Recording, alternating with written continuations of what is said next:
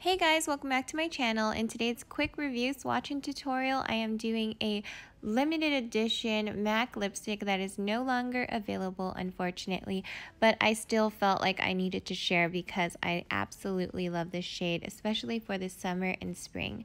And it is the MAC Matte Lipstick in the particular shade Uncontrollable, which in my opinion is a cross between a peachy, coral, orangey shade.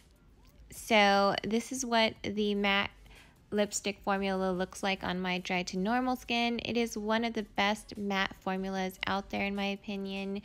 It's so comfortable yet looks matte and makes your lips look super full, and I absolutely love this. So it retails for $18.50 if it were still available. Hopefully MAC sees this video and maybe they will bring it back, or maybe a different shade similar to this. But that was my video, guys. Hope you enjoyed it. Hope it helped you out in any way that it could.